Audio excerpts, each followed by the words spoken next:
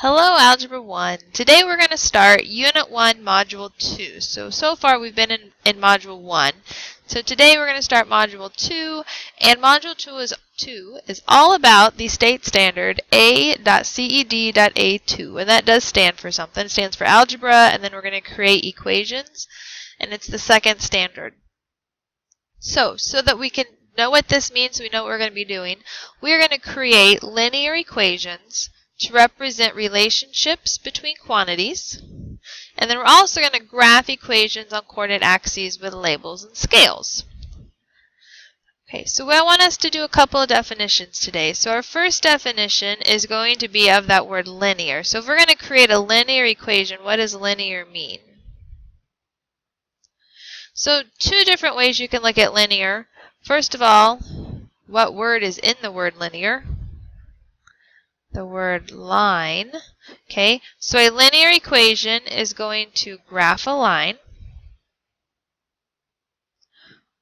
but we don't always graph our equation. So if I'm not going to graph it, I don't need to know it graphs a line. It also is going to be an equation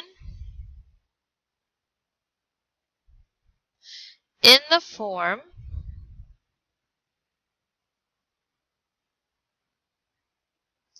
y equals ax plus b. We're just going to use that right now. Okay, so what you need to know or notice there's no exponents, notice there's no division, okay, and that makes it in a linear form. So some parts about our linear form that we're going to talk about. The first one is going to be rate of change.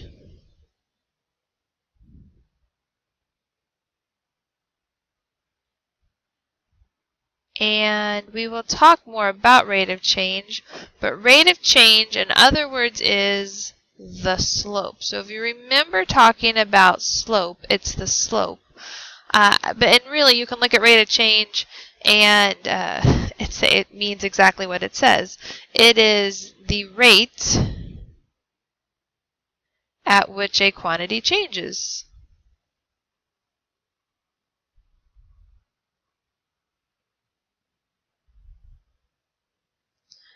So, for instance, if you have a 2 liter of Dr. Pepper, right? We could actually figure out the rate of change of the volume of your Dr. Pepper. So as you drink it and the amount of soda goes down, we could figure out its rate of change. Okay, so you can do the rate of which any type of quantity changes. And the other thing we want to talk about is starting points. And you caught this kind of in one of your assignments the other day. So a starting point is just, the initial value. And so if we talk about the yams in the oven, the yam had an initial value of 65 degrees. Or the other day on the flying t-shirts assignment, you were writing stories, and that f of x equals 20x plus 50. That 50 was that starting value. So maybe you had the story, you started with $50 in the bank, and then you were adding $20 per week. So we need to know starting values. So let's look at an example. And these are all going to be functions. And so, instead of writing y equals, we could definitely write f of x.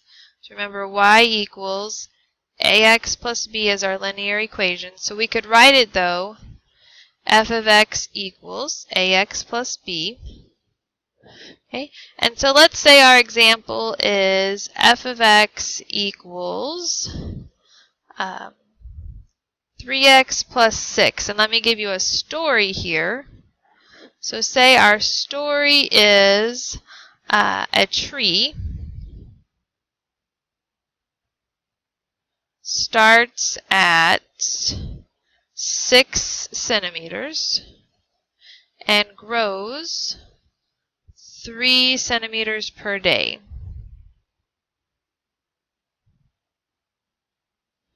So that makes the 6 is our starting point.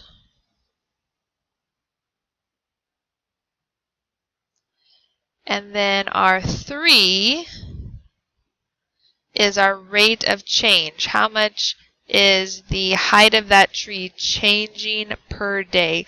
Rate is always a per something, per hour, per minute, per day. All right, I have an example for you to do, and then we will discuss this further in class. Have a good day.